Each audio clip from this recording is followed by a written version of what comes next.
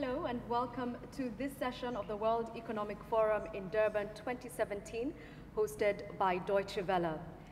Sub-Saharan Africa has an incredibly high potential for power generation. In fact, McKinsey & Company, in a report dubbed Brighter Africa, estimate that there is potential to generate 1.2 tetrawatts of power, and this is without solar.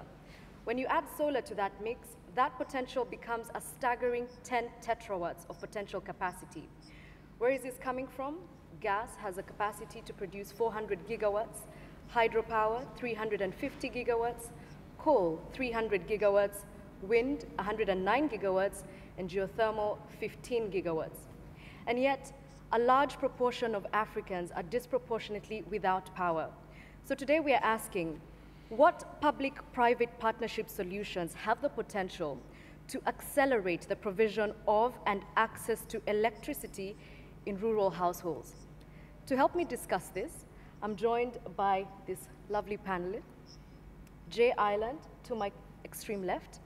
He is the President and CEO Africa General Electric in Kenya. Thank you. On my right, I'm joined by Tonye. He's the co-founder and CEO of Sahara Group Nigeria. The only lady on the panel today, Jasandra Nyker, thank you for your company, CEO BioTherm Energy, and she's also doubling up as a young global leader right here in South Africa. I'm also joined by Mr. Baldwin Ngubane. He is the chairman, Eskom Holdings, South Africa. Thank you for joining us. And finally, we have the honor and pleasure of having the president of Senegal, Your Excellency Macky Sall.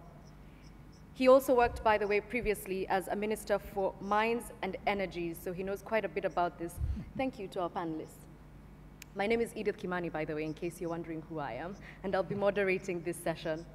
And I want to begin this conversation with you, Mr. President, because Senegal is one of the few countries in sub-Saharan Africa which actually has access rates of electricity of 50% plus. And my question to you is, how have private and public partnerships led to this? What impact has that had?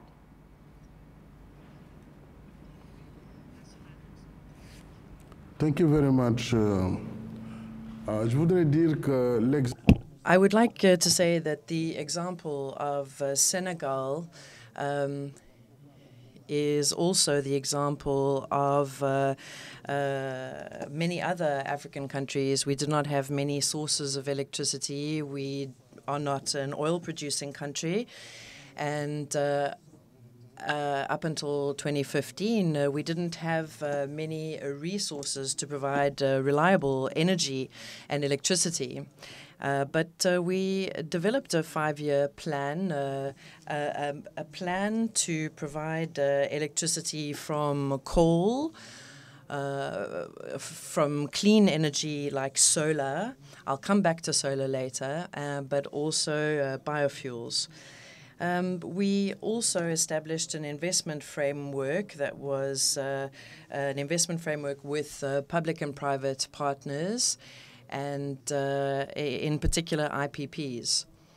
And from 1998, we voted in a law that allowed for the creation of a regulatory framework, and this set the terms and conditions for investment in the electricity sector and also investment in the national company. And this regulation and legislation allowed us to develop several IPPs for the purchase of electricity, and this allowed us to no longer invest in production, but especially in the distribution of electricity. And this has enabled us to provide reliable sources of electricity to our population. And it was a combination of public and private investments, especially in the distribution networks, and this allowed us to avoid the commercial losses that we had in the past. And the solution that we found was a diversification of the sources of energy. And thanks to the arrival of solar energy in our country, we managed to increase our production by 22%. And solar energy has become a lot more competitive nowadays than other sources of energy like coal and gas. And so we decided to have this policy of mixing different sources of energy. And we are going to be introducing other sources up until 2021. That is our goal date, where we will evaluate all the different sources, and we are going to try at that date to eliminate the dirty sources of energy, like, for example, coal, and focus a lot more on cleaner sources of energy. We're also going to be focusing on reducing the cost of electricity in Senegal, be able to provide to our neighbors, and provide to the entire Senegalese population. We've made an enormous effort, particularly in rural areas, thanks to these public-private partnerships. And in 4 years, we have done more than in the last 54 years. We have been able to increase the number of communities that are receiving electricity by an enormous amount. And I think that in the next 4 or 5 years, we will be able to talk about universal access to electricity in Senegal. Access. Obviously, this is what each and every country in Africa is hoping for. Mr. Cole, I just want to come to you, being that you are in the private sector, and I know that you're responsible for strategic expansion of business within the organization's energy portfolio. How much of an impact do private partners have on policy creation and generation? Well, one of the things that we found out as private businesses in Nigeria, on the continent, is that if we ignore sitting face-to-face with governments, working on policy, then we have a big problem. And it comes back to bite us big time. So we found that as practitioners, as those who are in the field, as those who are doing the work, who are the first and last line of defense on the field, that we need to understand policy. The unfortunate thing is that a lot of policies, especially in the energy space, a lot of policies that we come face to face today and we're working with today are not policies that work for us today. These were policies that were created at a time when energy was dealt with fully as a tool, as a government, as a government means of giving power, electricity to everyone. And it didn't matter whether it was rural, whether it was urban, it didn't matter whether it was effective or not. There was just a policy to give power out.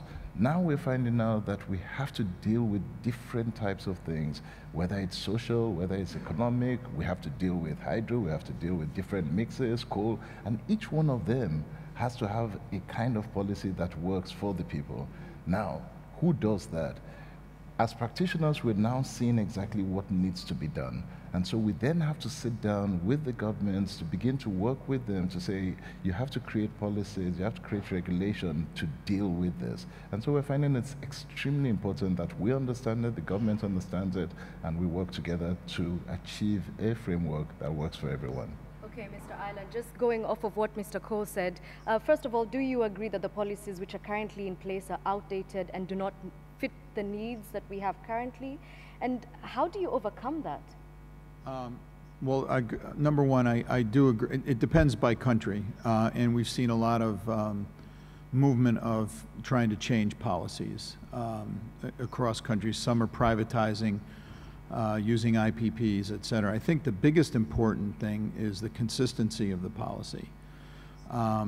even if it's a bad policy, as long as it's consistent, then you know how to interact. It's when things change that not just us as equipment suppliers or project developers, but also the financiers, they're looking at long-term loans. They want to see some security in the ability of that loan to be paid back. So I think that's another key piece. And I think, you know, I agree with Tonye on that completely, in that we need to continue to work with government to make sure that on a public policy basis, you know, it's fair and it makes sense and it's investable, and at the same time serves the needs of what the government needs to do. And I think that's also part of it. But like I said, there's 54 countries in Africa, and they all have different ways to go about it, but I think most of them are starting to use a lot more private sector, especially in the generation side, private sector generation capability, and that's going to require a lot more financing and a lot more private financing, which will have its own aspects of how they bring and look at policy in their investment decisions. So it's important. Okay, I'd like now to get into costs, because electricity for me, particularly in Kenya, is very expensive. And this same report by McKinsey and Company said that in order for us to actualize this potential, the entire continent would need $490 billion. And this is just to generate it, and $350 billion extra to transmit and distribute it.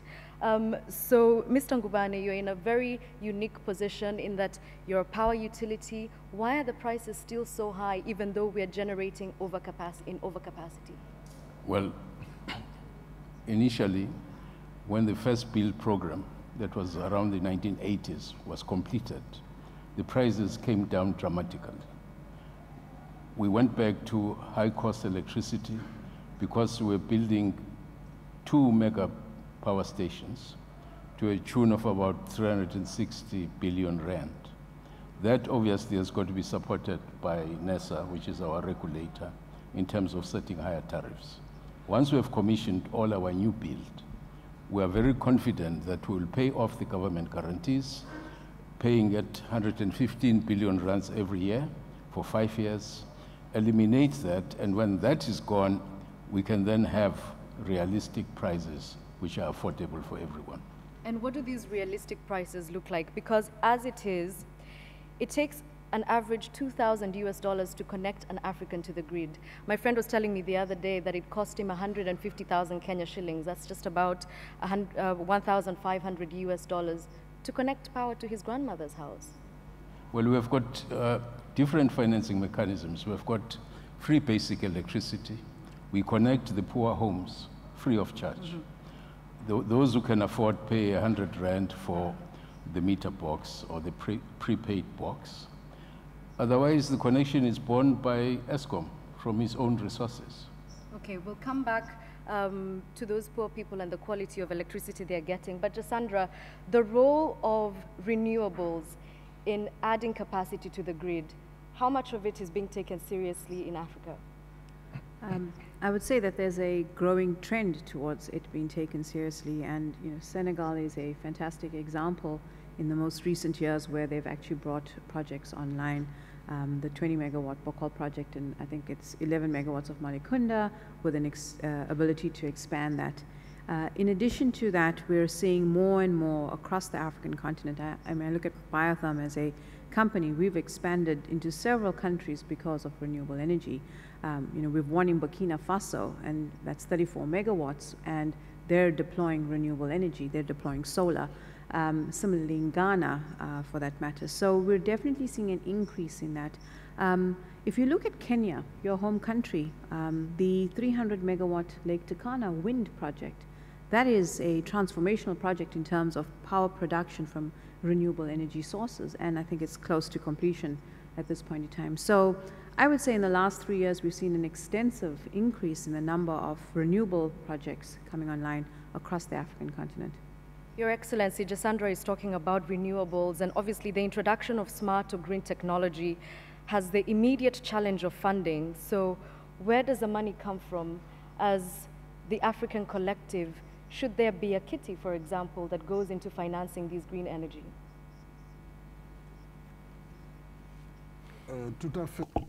Yes, absolutely.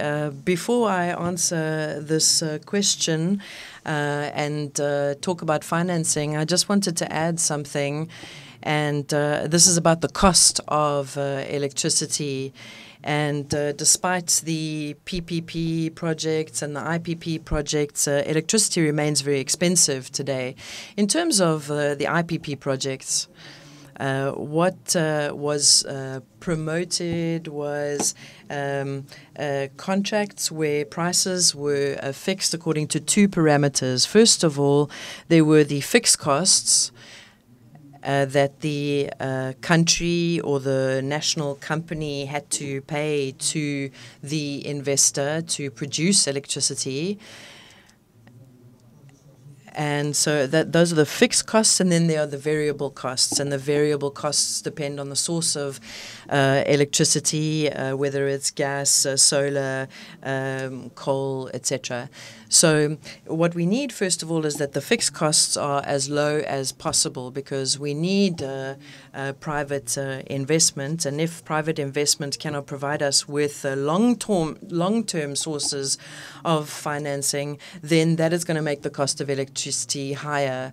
The other element is that a lot of countries are suffering under the take-or-pay contracts. So you produce 5 megawatts, but you have to take 85% of that, no matter how much you actually consume in reality.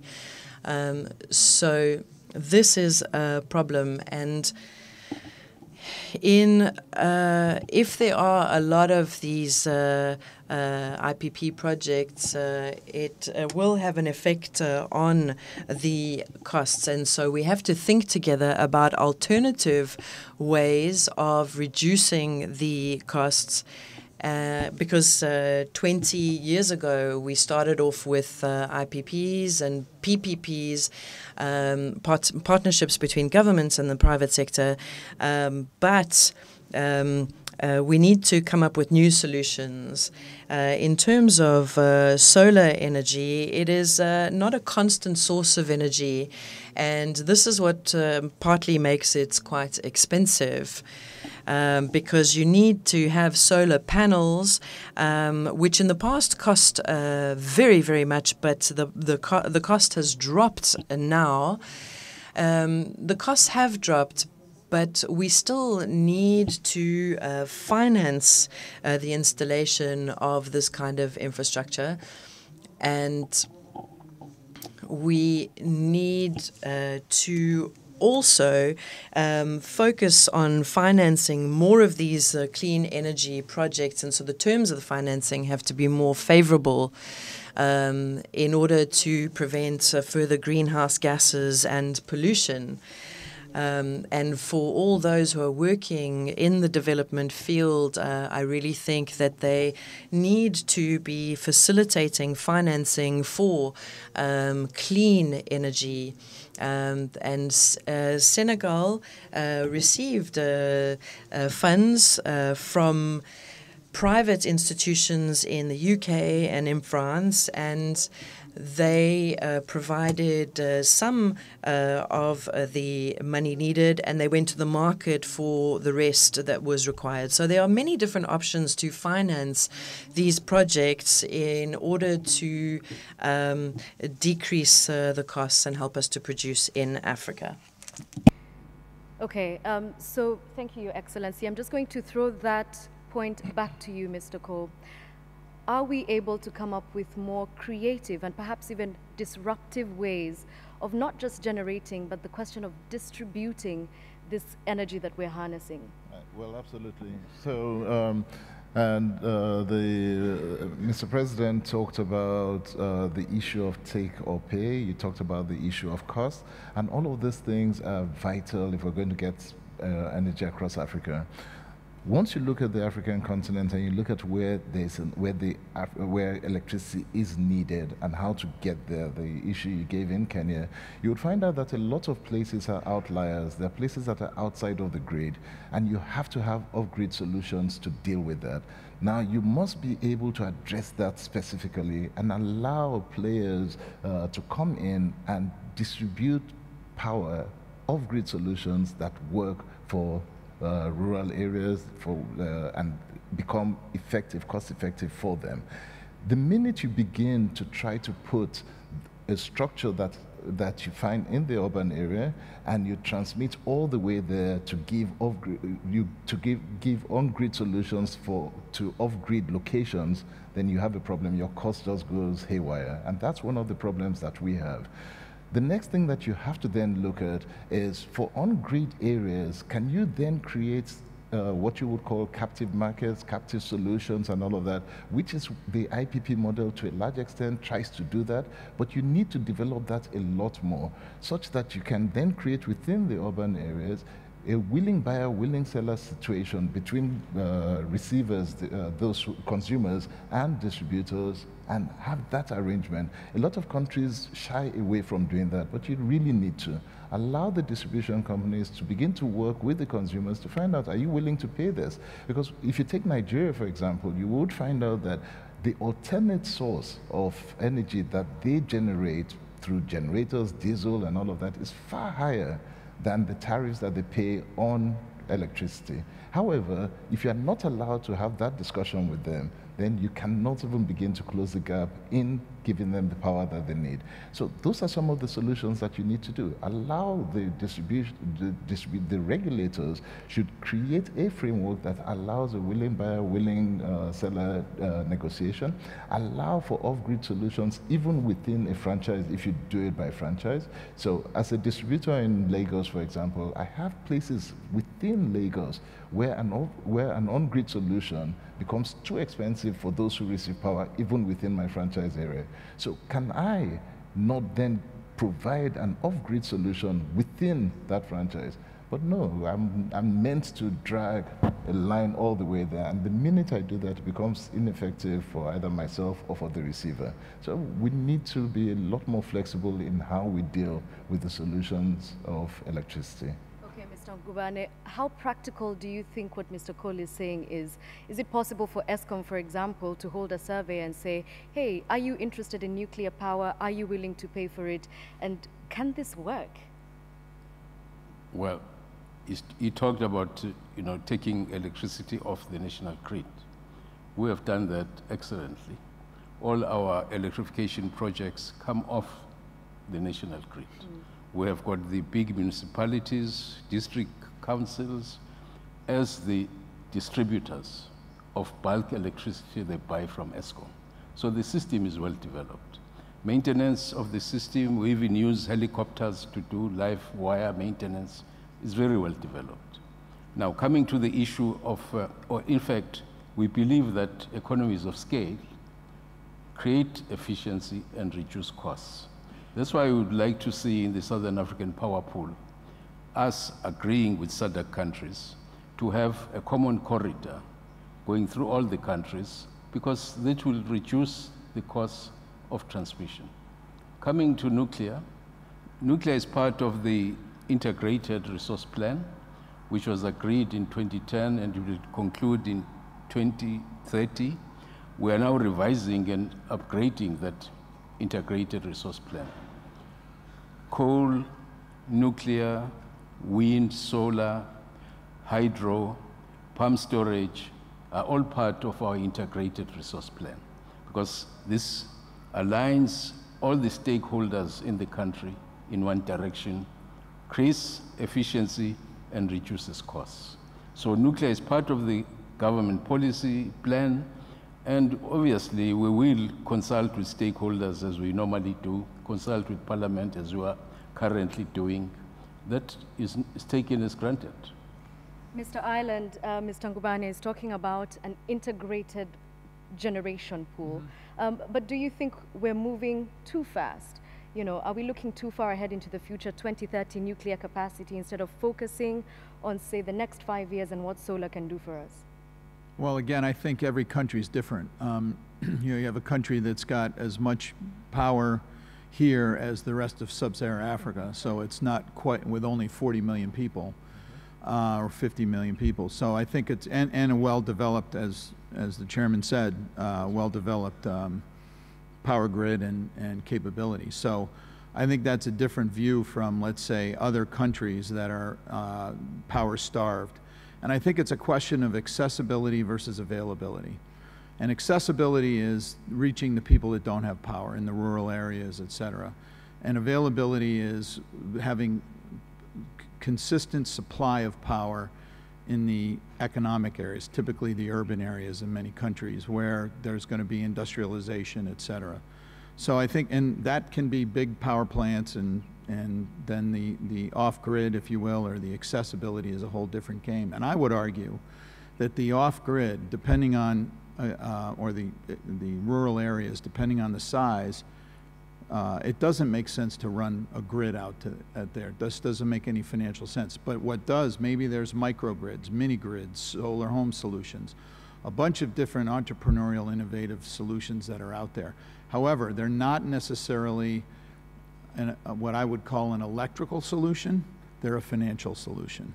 So if I'm in a village and I can afford a 20,000 shilling solar home system, it's a financial decision, and it gives me light at night and whatever power it'll generate. And it's not the same as running a line and regulating what the power cost is and things like that. So I think there's a lot of different ways to get at it. And I think there's a lot of innovation that's being done by the private sector, by many innovators here in Africa around really solving the issue. And I think it's a combination of both. And the incentives that government can give, and I agree again with Tonye from a standpoint of, if you go into an industrial area, into a company, and they know that eventually they're going to need 20 megawatts, or let's say 30 megawatts of power, but what they build now is 10, or what they need now is 10. But you put in the infrastructure for all 30 and sell 20 back to the grid. And then over time, they'll take it back privately as they expand. So there's a way to basically build out your power infrastructure on the backs of the private sector. Now, there has to be policy changes and negotiations, but that's what's being done in many of the developed countries. And it really drives a combination of investment in industry and industrialization, as well as investment in the power grid. So, Jasandra, as an African solution, what do you think is more important? Improving price points, as we've talked about, and connectivity, or improving the resilience of the existing networks and growing capacity? Well, I think I'd question the resilience of existing networks at times. I strongly believe that there is a huge opportunity from an off-grid solution basis. And let me define how I see off-grid, because I think everyone has their own definition. To me, it's anything that's not providing power to your utility. So it could be captive power in the sense of large or even small commercial and industrial users who are looking to have power within their fence, if I could use that term, and being able to generate their own power, thereby enabling security of supply. Often we see across the African continent is power outages for 8 hours a day, and 9 out of 10 times it's during the most productive hours of the day, which is during the daytime, and thereby solar becomes a good solution for that. Now, over the last 4 years, solar has come down in price roughly to 20–25% of what it was 4 years ago. And as a result of it, the levelized cost of electricity that one can actually produce power at has come down quite significantly. A good example is the South African Renewable Energy Program. In their first round of projects, solar was roughly around R2.75 on a nominal basis. And if I look at where round 4 is priced, is roughly around 70 cents. So that in itself, in a space of 4.5 years, has come down dramatically. And more we're seeing that across Africa. So I do believe the off-grid solution is a good one to take advantage of. And to Jay's point, it is financial innovation that's going to really drive this. The cost of production from solar has come down significantly. It's how do people actually afford the solution. The solutions are coming down to a point where it can be just a TV, a solar TV or a refrigerator, and we're seeing the private sector come up with some fantastic innovation.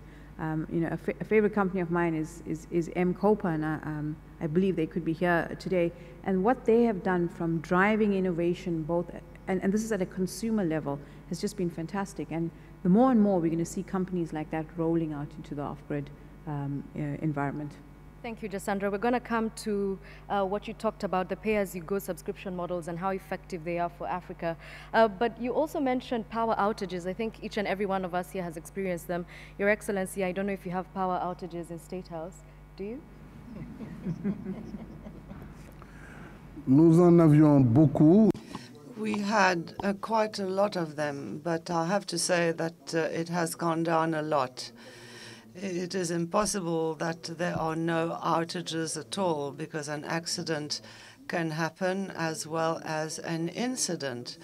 But we went from 900 hours of outages per year 6 years ago, when I came into power in 2012. We have reduced this rate of outage by 100 per year. It's not only about production capacity.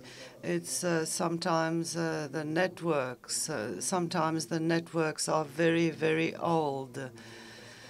You have high tension and low tension networks and everything concerning the transmission of electricity, depending on weather patterns. So we do have outages, but I have to say that in Senegal today, we don't have that kind of difficulty. We have stabilized the network. We have increased the production capacity by 40%, and we are busy completing the interconnection of the transport network. There was 1/3 of the country that was an interconnected network. We know that isolated areas cost a lot. You have to transport fuel to the area, you have to use generators, etc. So now what we are doing is by using high tension lines of 250 volts or more, we are connecting areas to have one and only network, and it also allows us to connect to neighboring countries. But I need to pay tribute to the efforts of South Africa. The countries are not the same. Obviously, South Africa has a fantastic capacity for electricity production. It's not surprising that it is the only country in Africa that has nuclear. So we have to inspire ourselves from this experience and this example. Each country must adapt. Solar is accessible to everyone today, and it is also a solution for isolated, far-off areas. You can electrify isolated areas, have microgrids, because the rural areas are not very populated. There are also other sources, for example, wind energy everywhere in Africa, or you also have traditional sources like coal, for example. We cannot just bury it. We can't forget it entirely. But coal must be used by using also clean energy. And I think that that is how we reduce outages. If there is good cooperation with the SADC countries, it would be very beneficial for acceptable rates, and with the West African Power Pool, we have arrived at results that are very promising. Interconnected networks, for example, where we have gas or oil, and Senegal also has gas, and there needs to be a regional regulation because we have to work at the scale of Africa. If each country wants to develop its own system, then we will never get the results that we want. Thank you. Yes, sure, go ahead. Who's to pay for all of this? That's a good question. Mr. President, who is to pay for all of this? I would say. En vérité, In fact, first of all, we have to recognize that it is the consumer who pays. That is the truth. And including the poorest consumer, those who pay the more for energy are usually the poorest ones, whether they use a hurricane lamp or something else. Over the month, electricity is far more expensive, so there must be more social justice. That means making electricity available, cheap electricity. Solar allows that today. And for rural areas that are very far away, this can be done so that those who are the poorest pay less for electricity. They pay a very high price today. They don't have electricity to work. They don't have electricity to operate machinery. Unfortunately, everything is done by hand.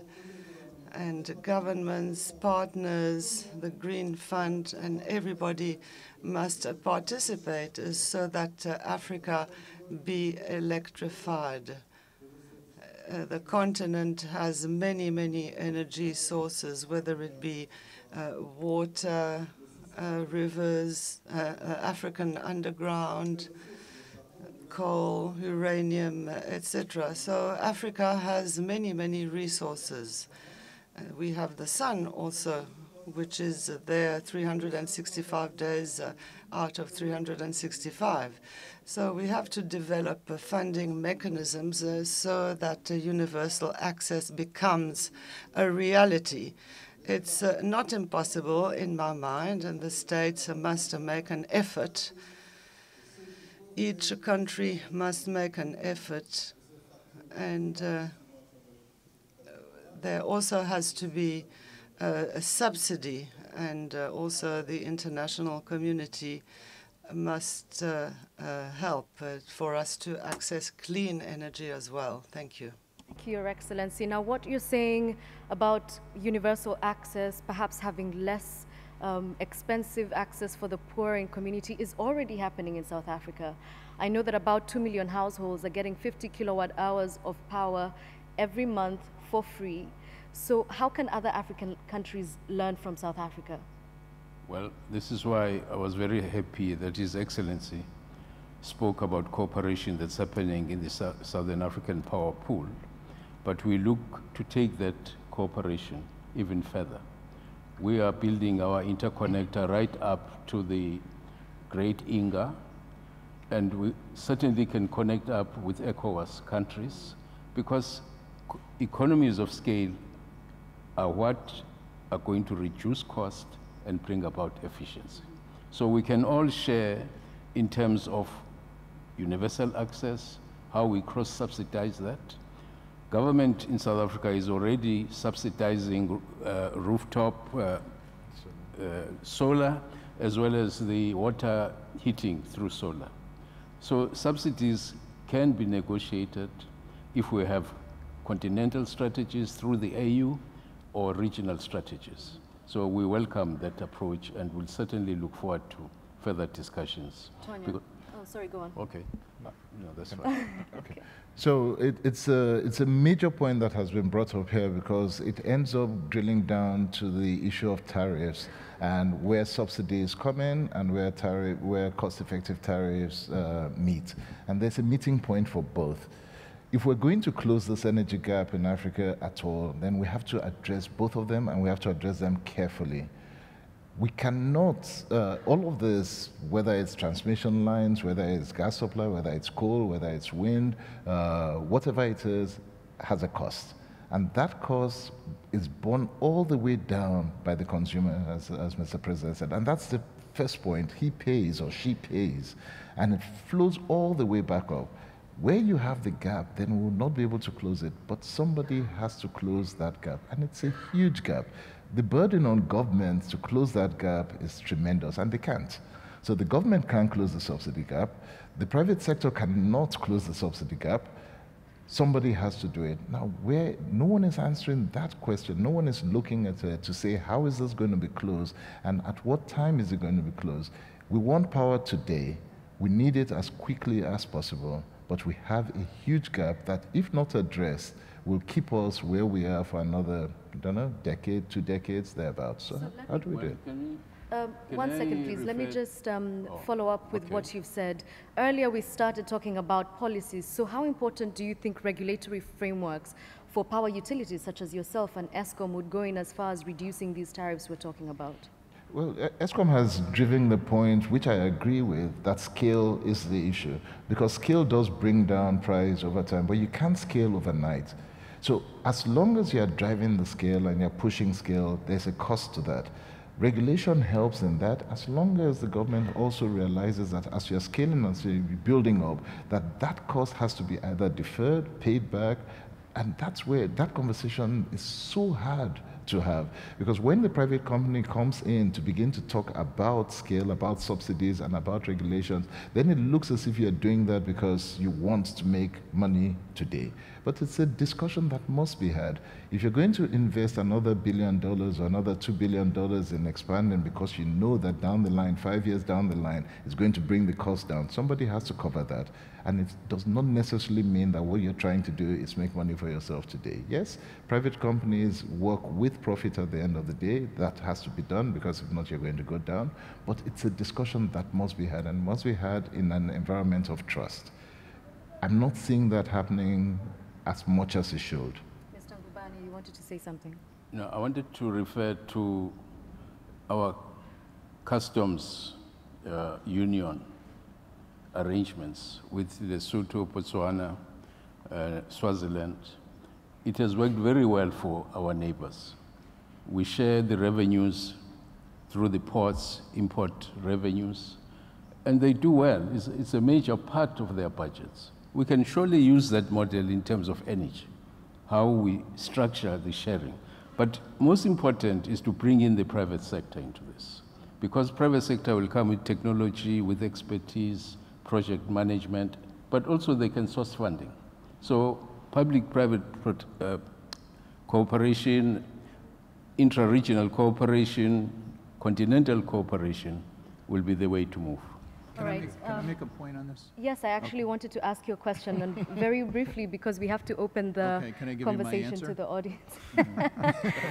As you answer that, you can also tell me where pay-as-you-go subscription models, where they come in and how vital they are. Yeah. Well, I think one of the things to think about is 2 things. One is the value chain from fuel to consumer. All right, it has to be investable, and there has to be a return on that. You can argue what the return levels are going to be, but there should be at least a return of some on the money that's invested through that process. Now, if governments want to subsidize pieces of that, that's their call. And I think the way to think about it is the cost of getting electricity, including the financing costs and the CapEx charge, needs to be understood. Because what's happening now is people aren't factoring in the cost to the economies of alternative energy sources. And I'm talking about diesel generation or the cost of no power. So if the goal of power is to generate industrialization and economic growth in many countries, you have to figure out, someone has to pay for it. And then if you know what the cost is, and then you can, if you want to subsidize the lower economic strata, fine, you charge the industries, whatever. But And the key around, because we're not just in the aspect of selling equipment, we're also in the aspect of building factories. And I've got to go and make decisions on where there's a security of supply of power at the right cost. Logistics is another issue, and skilled labor are three key things. And that's in the electricity piece. When you talk about high-tech manufacturing, you're going to need 24/7 total security of supply. And it can't be a diesel generator that fires up every 3 hours as there's a fluctuation in the grid. So those are the kind of things that I think, again, policy and strategic thinking with government and private sector around getting both that, as well as the accessibility to the pay-as-you-go. That's the MCOPA model pretty much in Kenya.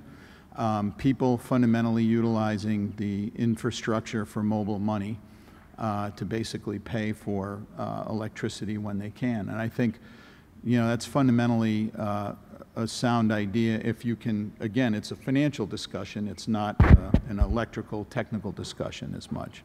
All right, I'd like to open up this conversation to members of our audience here.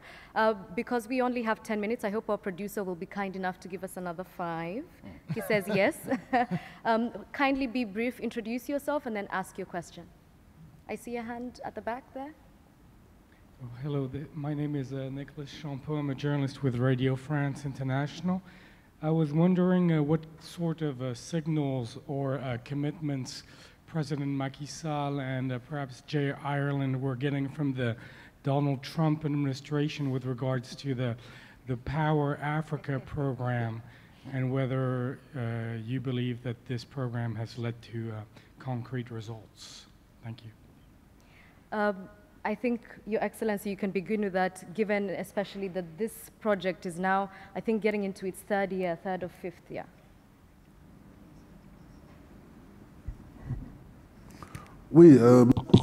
Yes. Thank you very much. Power Africa was a program of the American government initiated by President Barack Obama and today President Donald Trump. It is operating. This program has not been put into question. It continues, and we work on other programs as well with the American government. The Millennium Challenge for Africa. Senegal was eligible for a second compact, and we are busy working with the MCC administration for the formulation, and energy was the focal point of this second compact.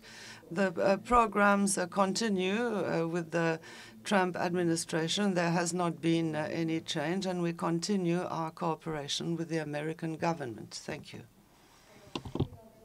Leave that answer as is. I hope you're happy with that. There's a question here.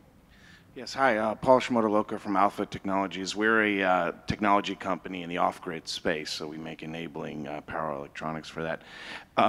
In parts of the world today, we see changes in the utility model where either an off-grid or even grid tie for reliable power that now finance companies are making a play there, literally creating utilities off-grid.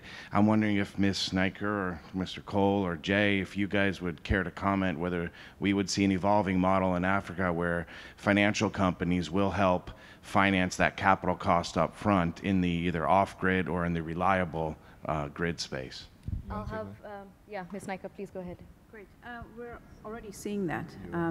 There have been 3 joint ventures in South Africa alone, focusing purely on the rooftop space, whereby large commercial banks have partnered with developers like myself in order to provide the capital that's required to actually roll out the upfront capital cost associated with rooftop and small-scale projects. So it's happening. It's one of the faster growing aspects of the renewable energy space in South Africa at this point in time. More questions? Does anyone have the microphone, or I can't see? Okay. Yes, sir. This is Imtiaz Mahtab. I'm the managing director and CEO for Sky Power. It's the one of the largest developers of solar, renewable energy in the world. I've met, it's a question to His Excellency. So we are, we understand the risk in Africa, and there is a way to mitigate those risks through various mechanisms. The challenge we see today is that lots of places that people are going to the bidding process, which is, in the long term, I think is the right way to do it, but it creates a very slow momentum. Because I think every country has a different structure. And for a company which is able to take risk and scale up the program in a country, electrifying the country, they can do a direct bilateral. My question is, will you be open to that such a bilateral agreement? Because a lot of people, there is two things. People think it's not going to be competitive, but on the other hand, there are certain companies who knows how to do it. And we're not the only one. There are other companies, large companies, who can put their balance sheet to develop. What is your view on those bilateral agreements where a company wants to come in and develop the country and take those risks? Thank you. Thank you. That is a subject that we often discuss.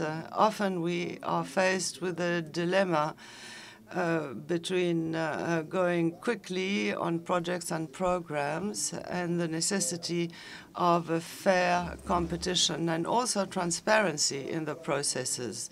This is the equation. If we want to go very quickly, we think that it is unacceptable, then we are accused of corruption, etc., etc. We have a very active civil society. Sometimes there is a delay in the procedures when there are international tenders. We need to have efficiency and transparency. In the case of Senegal, we also have in our law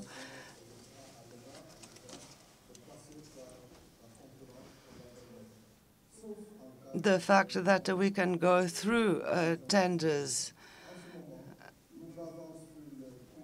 So we also avoiding to do that. We did that for solar at the beginning.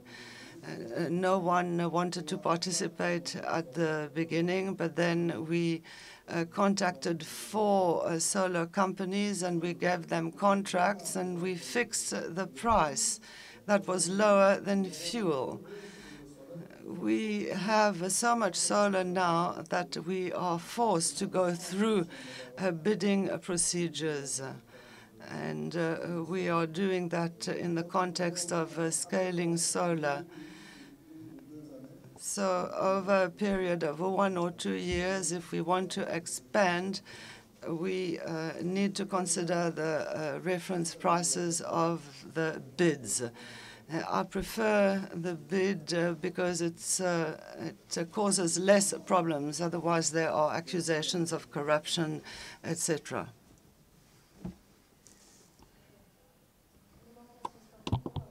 If there is. Okay. Thank you very much for your questions and to the audience for being here and participating in this discussion.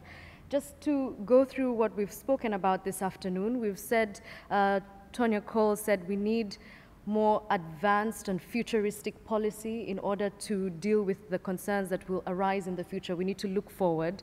As far as costs go, we've said that we need to have better, more innovative ways of delivering power to people and having it be quality power. And before we wrap, I'd just like each and every one of you to tell me what your biggest takeaway is from this discussion. Just to remind you what the overarching question was. What public-private partnership solutions have the potential to accelerate the provision of and access to electricity in rural households?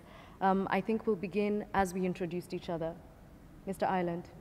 Okay. I guess I would say, again, it's the recognition that the government and policymakers have to work with private sector in a cooperative manner to really develop the appropriate policies going forward. And that's going to be needed to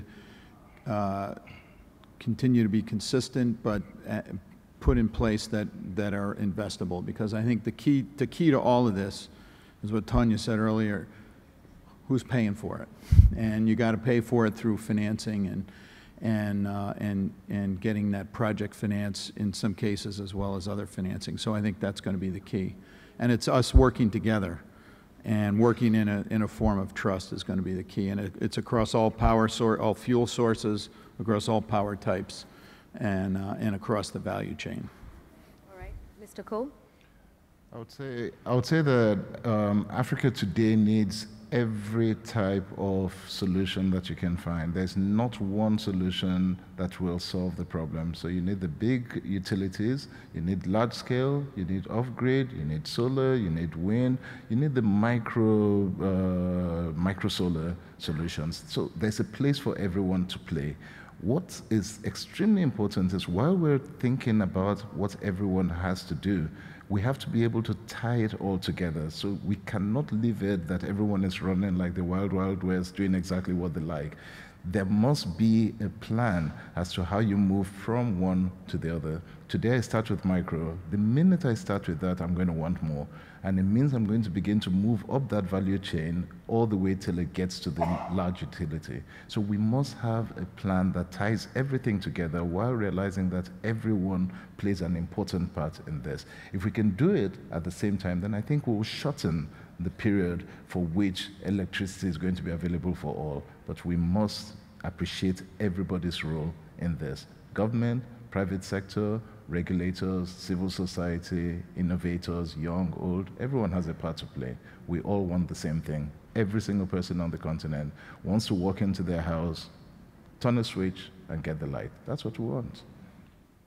Ms. Jasandra Nyker. I have to agree with Tonye wholeheartedly in terms of what he said. I think also when we look at it, we need to look at it in the spirit of inclusive growth, the theme of this year's World Economic Forum, and more so as to how we actually create businesses, sustainable businesses around this. So when we look at renewable energy, be it at a utility scale, I think every country needs to look at how they can actually promote local business in country in order to also help facilitate the rollout of these kind of programs. Thank you. Mr. Ngubane. Well, as I said, I appreciated His Excellency's suggestion of regional economic blocs cooperating around the issue of energy. AU has been driving intra-regional and inter-regional trade cooperation. We need to go to infrastructure cooperation, create a master plan for electrifying Africa, bring in the private sector and our development finance institutions. I think that will give us a push forward. Government, through sovereign guarantees, must bite down the risk to business. Business will be involved if the risk is minimized, and government guarantees can serve that function. All right. And finally, Your Excellency. Merci beaucoup. Je crois que Thank you very much. I think that the discussion of this afternoon has shown that we need a partnership, an expanded partnership framework, a public and private partnership, and then between different states and between the different governments, so that electricity generation is regular. We also need a dialogue. We need a regional integration so that we concentrate on viable projects that cost less. And we also need partnership between the different states and financial partners, multilateral and bilateral, to create synergy between public funding and private funding, and also so that the funding for renewable energy is mobilized, and that is the commitment of partners that are the biggest polluters on the planet and that promised to give $100 billion a year to fund climate change. Africa could benefit from all of that, as well as in other parts of the world. So there needs to be a combination of all of that.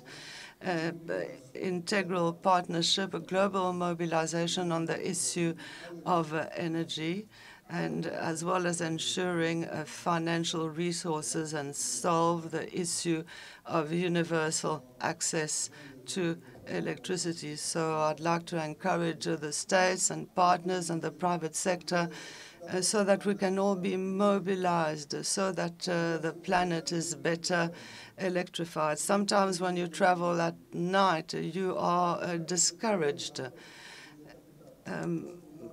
Along the coast of Senegal, everything works properly, but in remote areas it does not. We have to have competitive costs, and I call upon everyone to ensure that. Thank you. Thank you. Thank you, Your Excellency, and thank you to the rest of my panelists. That concludes our discussion this afternoon. My name is Edith Kimani. Thank you for joining us.